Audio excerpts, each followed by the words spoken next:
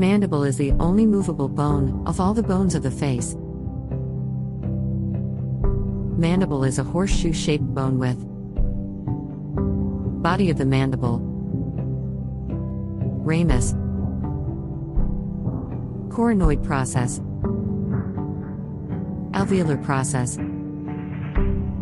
and the condylar process, consisting of the head and neck, where the head articulates with the glenoid fossa for the formation of temporomandibular joint.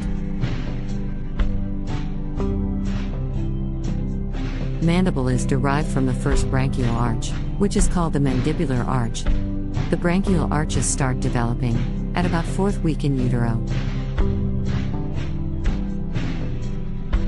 Branchial arches are bilateral mesodermal swellings that develop at around 4th week in utero.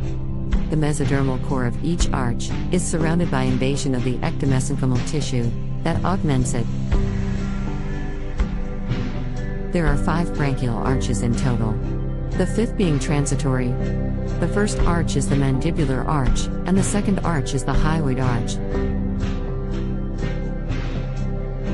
The branchial arches are separated by the 4 branchial grooves on the external aspect, and 5 pharyngeal pouches in the inner aspect of the foregut.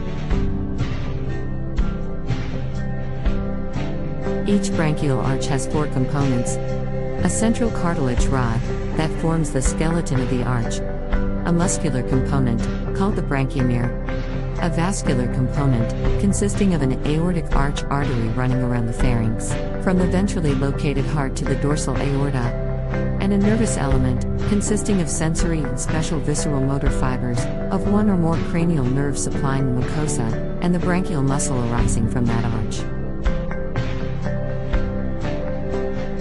The cartilage of the first arch is called Meckel's cartilage, developing at about 41st to 45th day in utero. Meckel's cartilage provides a template for the development of mandible. The derivatives of the Meckel's cartilage include the ear ossicles, malleus and incus, spine of sphenoid, anterior ligament of malleus, and spinomandibular ligament. The muscles derived from first arch are the muscles of mastication, mylohyoid muscle, anterior belly of digastric muscle, tensor tympani, and tensor veli palatine. All the muscles are supplied by the mandibular division of the trigeminal nerve, which is the nerve of the first arch. The mandible starts its development as a swelling, which grows ventromedially to approach the fellow of the opposite side. In the meantime, it gives off a bud for the maxillary arch. By the time mandibular swelling is developing, the downward growth of the forebrain can be visualized as the frontonasal process, which overhangs the stomadeum, or the primitive oral cavity. The floor of the stomadeum is covered by the buccopharyngeal membrane. By the 5th week of intrauterine life, the mandibular processes of both sides approach each other and are fused. The Meckel's cartilage extends from the area of future ear to the midlines of the fused mandibular processes. At about 6th week, the cartilaginous rods begin to chondrify, which is continuous from the malleolus region to the future symphysis. The rods are separated in the midline. The rods support the forming skeletal framework of the mandible. The part of mandible mesial to the mental foramen undergoes endochondral ossification, whereas lateral to the mental foramen undergoes intramembranous ossification. The process of ossification proceeds anteriorly and posteriorly. Posterior intramembranous ossification forms the rest of the body and the ramus of the mandible. The formation of condylar process starts only at the 10th week. Hence, till such time malleus and incus function as a temporary joint with the glenoid fossa of the temporal to permit mandibular movements. The Meckel's cartilage is replaced largely by bone, and the remnant of it is left as the bones malleus and incus.